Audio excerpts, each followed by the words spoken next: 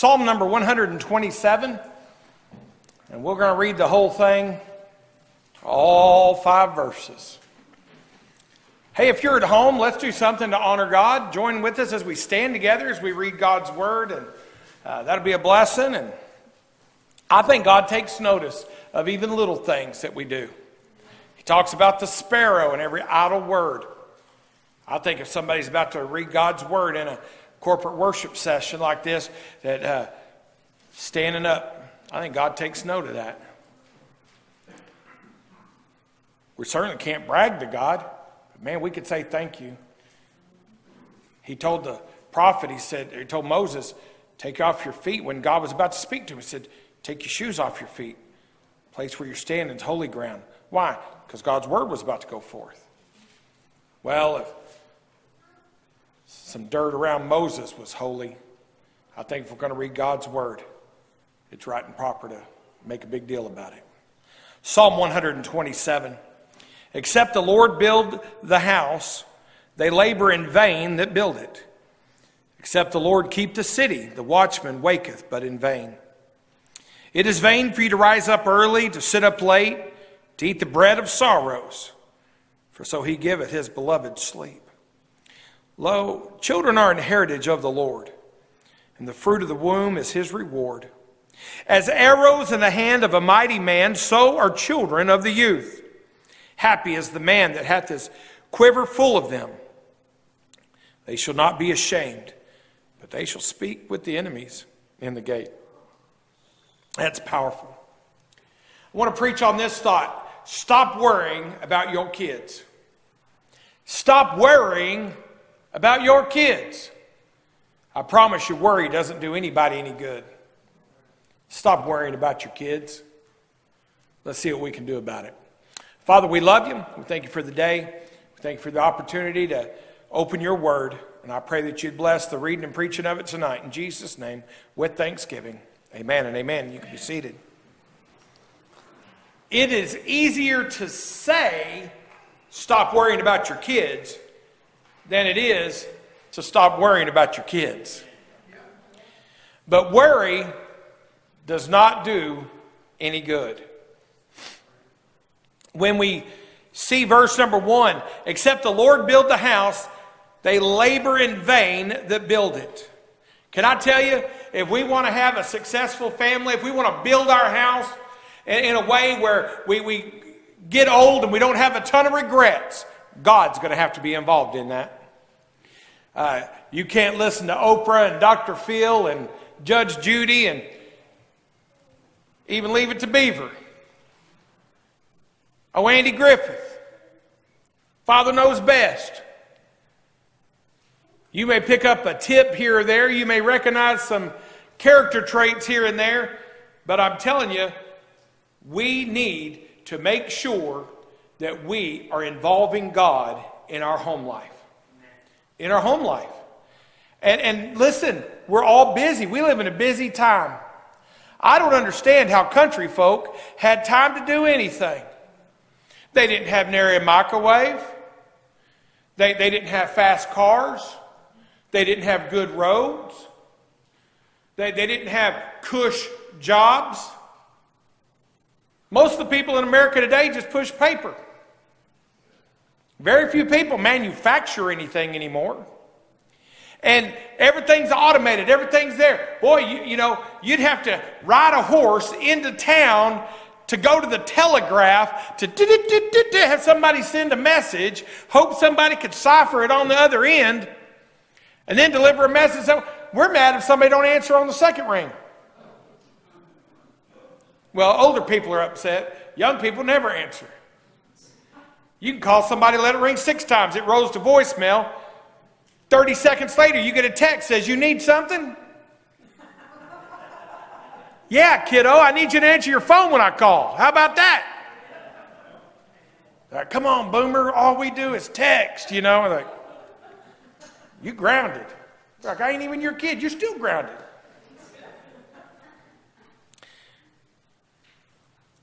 You, on your own, cannot build it strong enough. Satan the prince of the power of the air. And boy, think about what's floating through the airwaves today.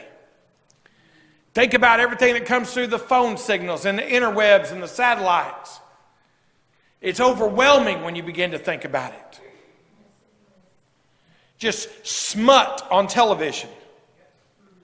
Stuff on regular television with no warnings. Stuff that used to, when a bunch of us were kids, man, I sound like an old guy. That would have been R-rated. It would have never been on anything regular, just broadcast television you weren't paying for and getting warned about.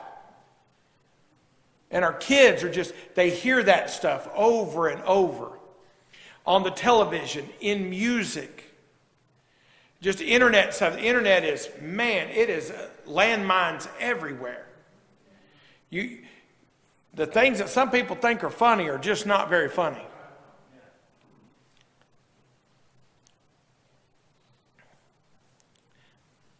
I like the second half of the verse. It says, they labor in vain that build it. Except the Lord keep the city, the watchman waketh but in vain. Do you know you cannot build your home strong enough to protect it yourself? It says, except the Lord keep the city. You can have all the watchmen you want to.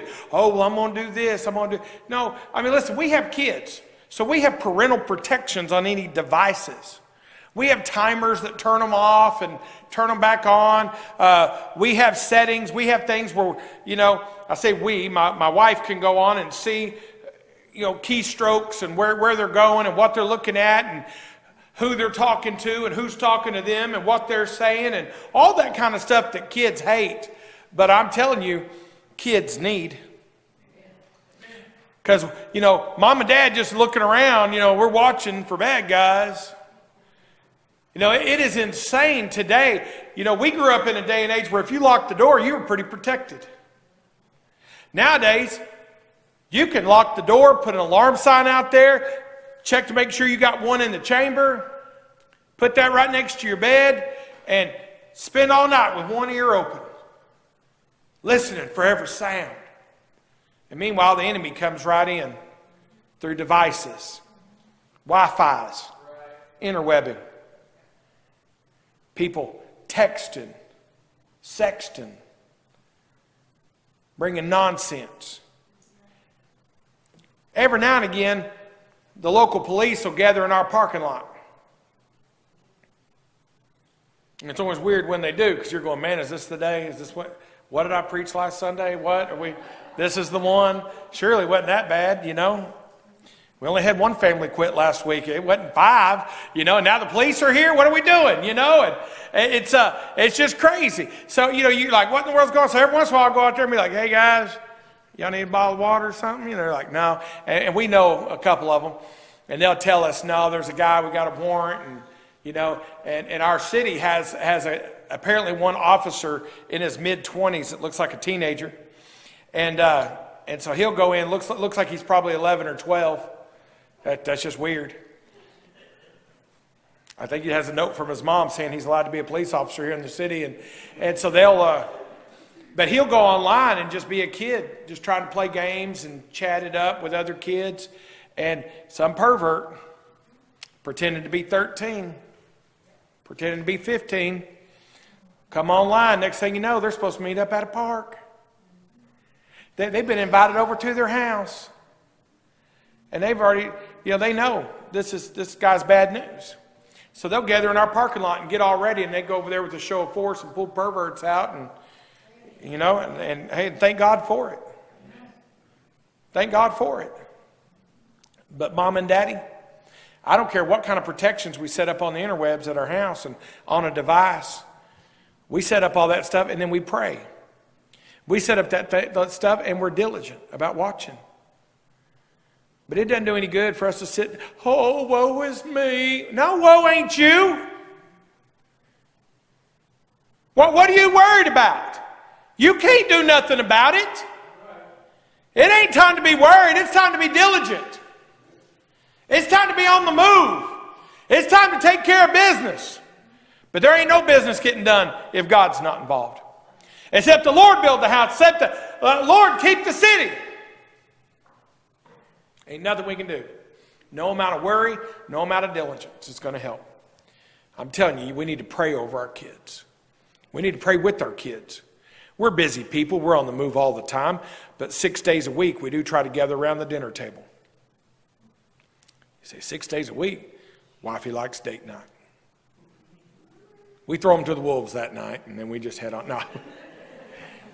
No, we have somebody come over and sit with the kids and make sure they don't kill one another, and unless they need to be killed, and then it's whatever happens. It's what you're getting paid for. And so we go out on date night, but 6 nights a week we try to gather around the dinner table and have a little normalcy and look at their faces. Not some device, Put devices away. Eat your chicken, son. Eat your spaghetti. And then we talk. We pray. We pray over our meal, pray for our family, we pray for the missionaries, pray for other stuff that's going on. But we have to have God involved. Pray for our family every day. You go, why are you worried about them? It doesn't do any good to worry. I'm concerned, but worrying ain't enough.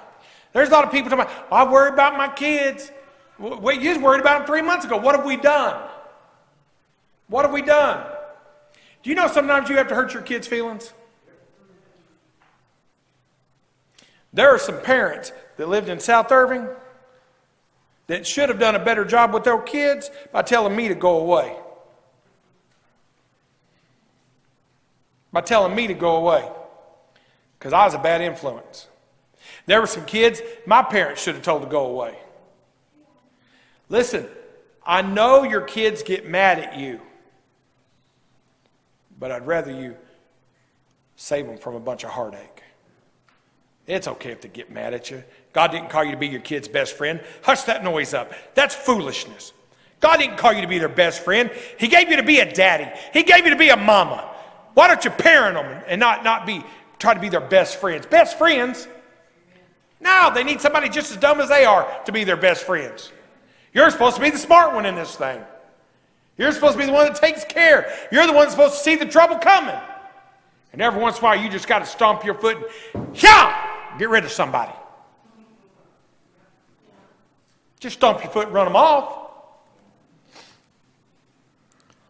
We always tell our kids, we'll never tell you who you're going to marry, but you got to give us first right of refusal. We're going to take it whether they, give it to us or not. We want them to get married. That'd just be weird if they didn't. But want them to get married to the right way. I don't want them to have to get married 2 or 3 times. We ain't going to tell them who they need to marry. But bless God, as parents, we ought to be able to tell them who they can't marry. And you got to be bold in that thing. I know stories right now that would be inappropriate to tell because of protecting the innocent. But I know some people that are some doozies that somebody should have stomped their feet and ran somebody off. Would have saved a ton of heartache. Look at verse 2. It is vain for you to rise up early, to sit up late, to eat the bread of sorrows. For so he giveth his beloved sleep. It's vain. No. What are you doing? You can't just get up and eat the bread of sorrows and, I'm worried about it. You better have a plan. And by the way, the Bible gives us a plan. Taking care of, train up a child in the way he should go. Well, but they don't like that Sunday school teacher. I didn't see that caveat anywhere in here. Train up that child in the way he should go unless he don't like a Sunday school teacher. Mom, I'll be honest with you. Daddy, I'll be honest with you. Your kid probably don't like you half the time. If you're doing it right. Training ain't pleasant. Have you ever tried to train an animal? Sometimes it gets ugly. You got to tell them no, down. One of the first things we ever had to learn, and we got a dog. We rescued one. He's done abused and everything. We named him Nicodemus because he came to us secretly at night. We had Operation Crime Dog. Some dude at work at the pharmacy. He's talking about, he goes, "Hey, Grice, when are you going to get a dog?" I was like, "Yeah, I'm going to get a German Shepherd." I mean, good. We know a breeder out. Breeder? It's a real pretty black lab over here. Like, black lab? Kind of like labs. Where'd you get him? I hadn't got him yet. I'm going to steal him tonight and bring him to your house.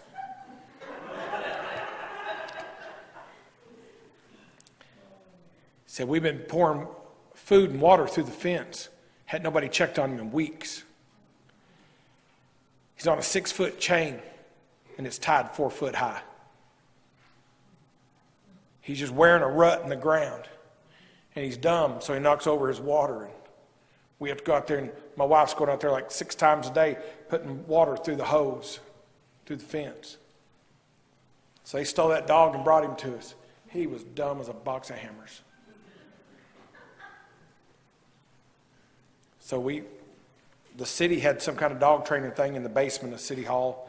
We went over there and went down to the basement, and some big old gruff lady, looked like a linebacker for the Cowboys, came out and taught us how to train our dog. And we had to do this thing. It was terrible. I made my wife do it. I hated it. It's called control down. Ain't that a blessing? You know what puppies like to do? Not down. Man, you had to hold him there and just make him stay. He'd try to get up and you hold him. He'd start crying and whining and yelping. And you're like, "Hush now, hush." You hold him, you don't hurt him, but you don't, and you train him.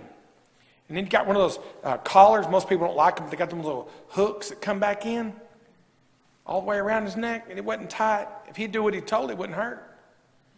And every once in a while, you're trying to teach him to heel. You walk along and pop. That dog didn't like that. But it made him do right. Kind of like when you spank your kid, tell them no, put them in a corner. All that stuff is probably illegal nowadays. Training ain't nice. You ever tried to train a tree? Got a little baby tree? That thing starts leaning over. You're like, "Nope." What do? You put a stake in the ground. You tie it off. Got to get a rubber hose on there so you don't kill it. Put a piece of hose on there and you train it. You put pressure on it. You put restraints on it and you put pressure on it to get it to grow up like it should. It's for its own good. That's what parents do. We put restraints on our kids. We put pressure on our children so they'll grow up like they should. No, they don't like it. They don't like getting told no any more than I do. I hate getting told no. If I can talk myself out of it, I won't get told no. As you get older, you try to figure that stuff out. It doesn't do any good to worry. It's vain. You can worry all you want to. While you're sitting around doing nothing, Satan is stealing your children away. He's clouding their mind. He's messing with their heart. He's toying with their affections.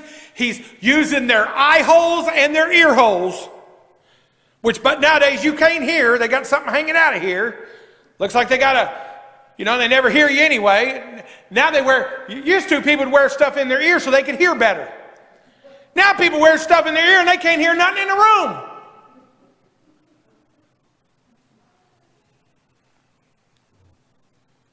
And it ain't all music from the last singing group that came through the church. But worrying ain't going to get it done. We're worrying while Satan's warring. Sitting around worrying and not having a plan and not being aggressive concerning your children is like walking down the street and bombs are going off all around you. You're going, "Man, look at that. That's weird. It's fireworks." No, you're under attack. And you see the damage, you hear the explosions, you see what's going on, you see the effects, and the simple pass on and are punished. We see our kids getting an attitude, we see our kids struggling, we see our kids having problems. And then we just look past our kids because they're our kids. It's y'all's kids that are having a problem.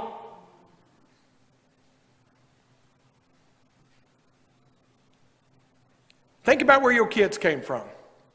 Look at verse 3. "Lo, children are an heritage of the Lord, The fruit of the womb is his reward. God gave you your children. You are responsible for what God has given you. You're responsible for that. We've said things that I thought, man, that was pretty good. You get after one of your kids and they're like, why do I have to do this? Why do I have to do that? I'm like, boy, I love you and I want other people to love you too. And you're making it hard. I thought, man, that's pretty good. They're from God, but listen, God has an intended purpose for them. You know what's sad? Because Americans get this wrong, Christians get this wrong. Mom and dad get saved. And they do pretty good. They get excited. And they go to church. But then after a while, the excitement wears off. They have kids, they still go to church. But where they used to, they would never say anything negative about church brethren. They would never say anything negative about the people of God. It wouldn't even cross their mind. Suddenly, you start raising a family, and you get a critical spirit. So-and-so did that. Who does the preacher think he is? By the way, the preacher knows who he is. I have a mirror and I see, unfortunately, sometimes I still see the old me. The preacher knows who he is. But me knowing who I am does not change the Word of God.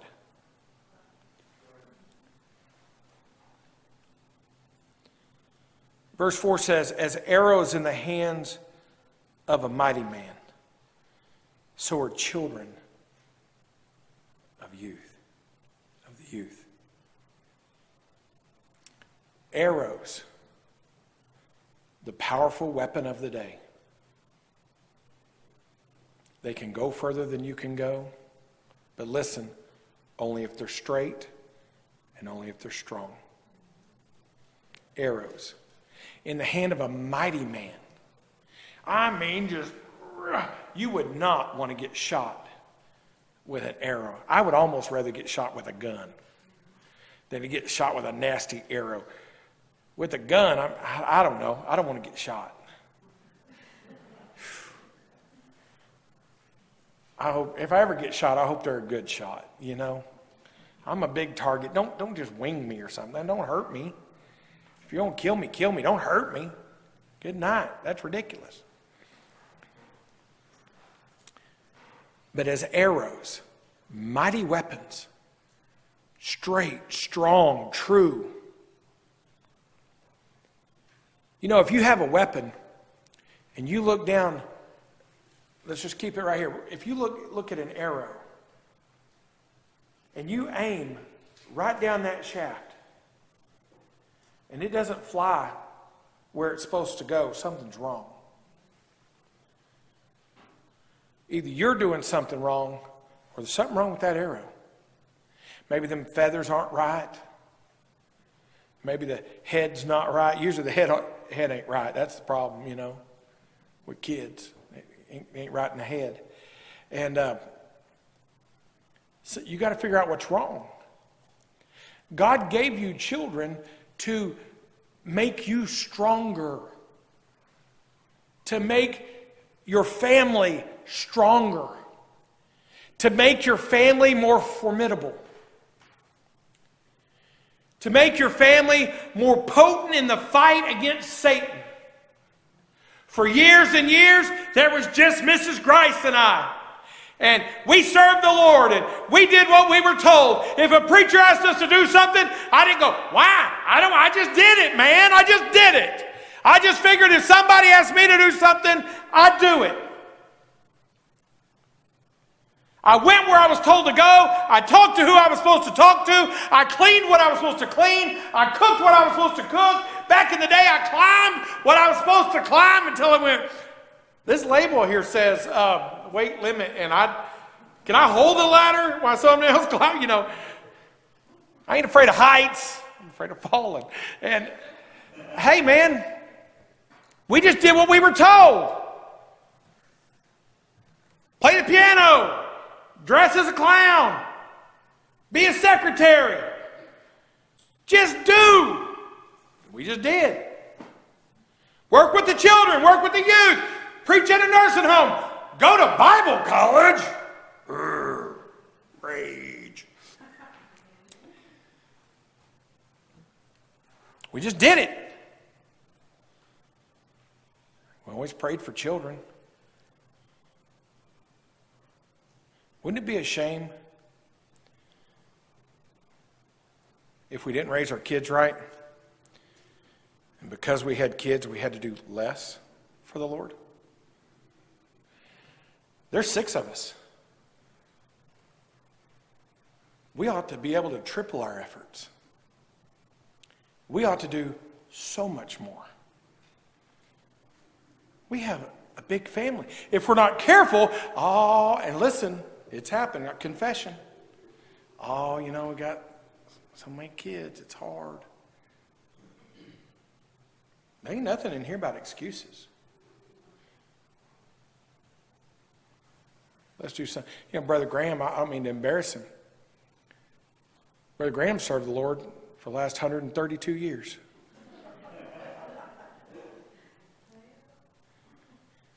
I went to Bible college with one of his kids.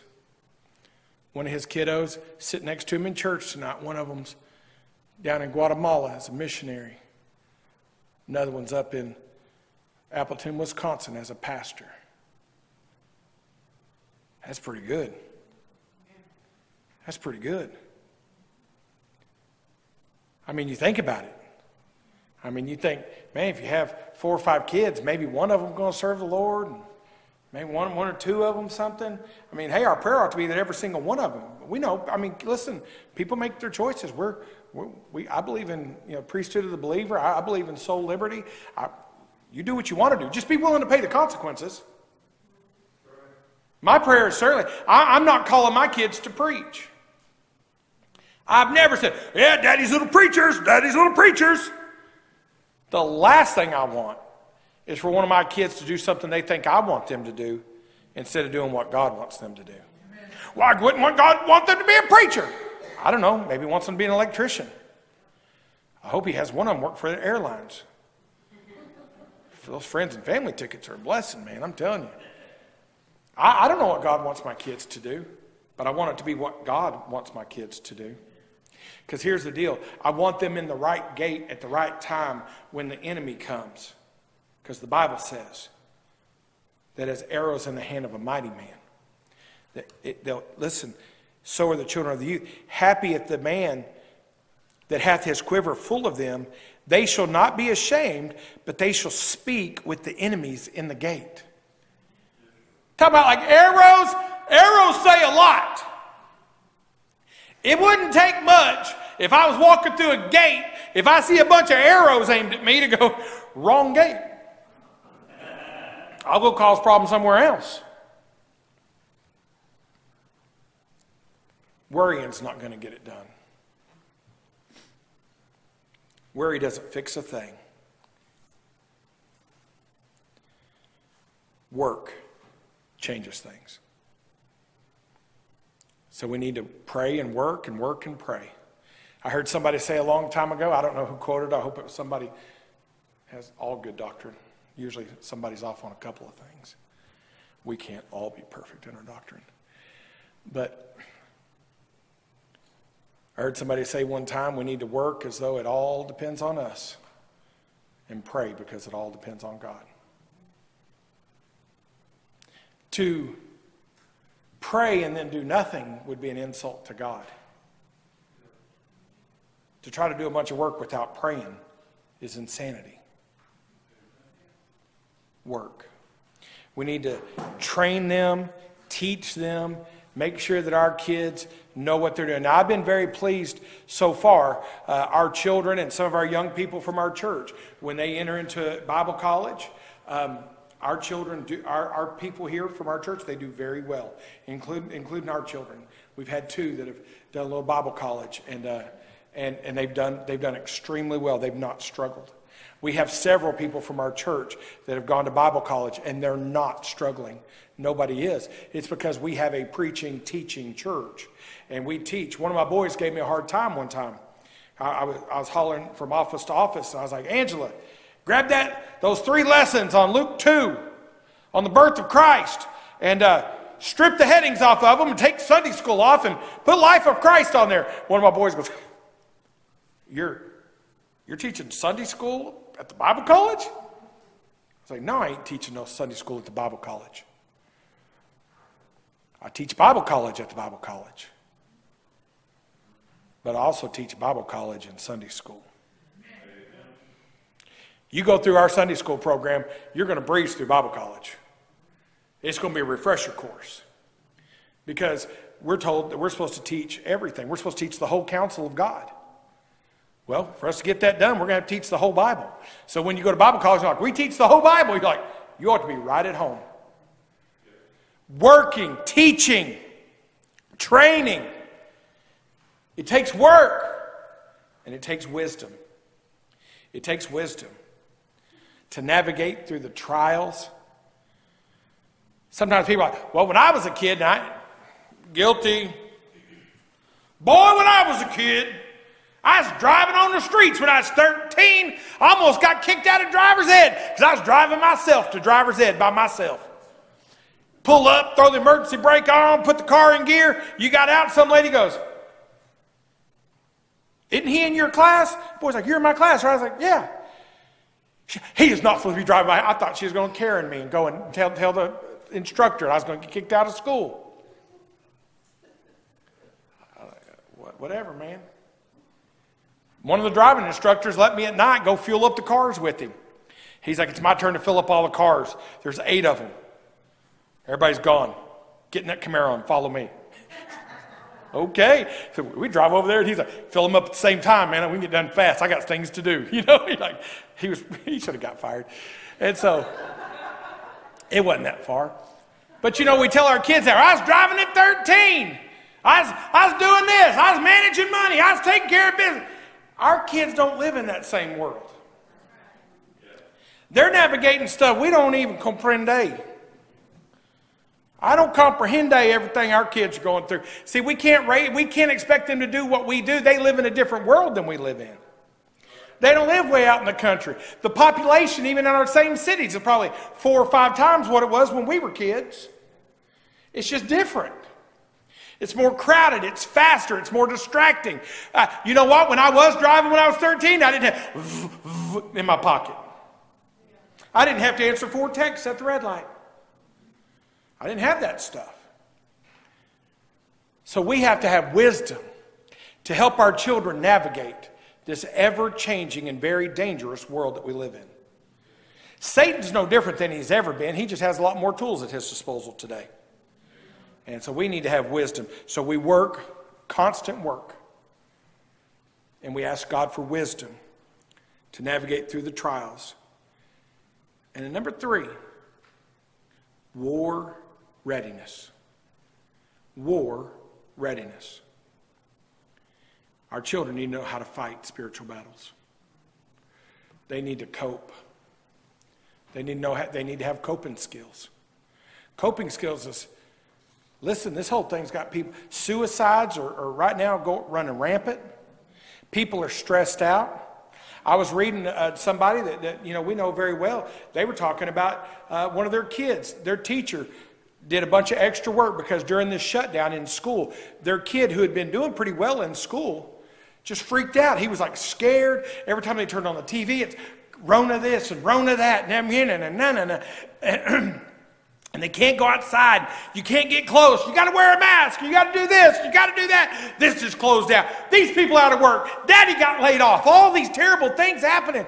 That's a lot for kids to have to bear up to. There's grown-ups that are huddled in a corner crying over this stuff. Kids don't know how to deal with all that. You got to teach them how to shake it off. War readiness. Hey, when you're training a soldier, there is a process. It requires a lot of yelling, a lot of threatening. It's got to do a little breaking them down so you can build them back up. And you got to teach them to be fearless. Because it could be that your kid is going to be on a battlefield behind a wall with people shooting at them, and you ain't got nothing to do but stand up and charge. And that's why they take them young. Guys my age, like, I ain't going nowhere. You better call in an airstrike. My stepdad done told me if they couldn't get up, they just hold their hands up and just spray and pray. Brrr, hope that hits somebody. Whew, if not, I'll reload here and shoot somebody else in a minute, you know. But they get young kids because they can. Young people can be warriors. David was a warrior. Daniel was a fighter. Shadrach, Meshach, Abednego, they stood up to tyranny. And our children are going to have to fight tyranny. We need to be raising young soldiers who, when the bullets are whizzing around their head and others are falling to the wayside, they can stand up with their weapon in their hand and charge forward for the cause of Christ. I don't want my kid to be a soldier.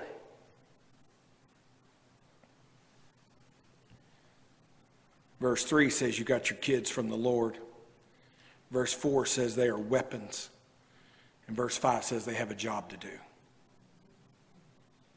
It's your job, Mom and Daddy, to make sure they're straight, to make sure they're strong, and to make sure, like arrows in the hands of a mighty man, they could deal with the enemy in the gate, and the enemy is in the gate.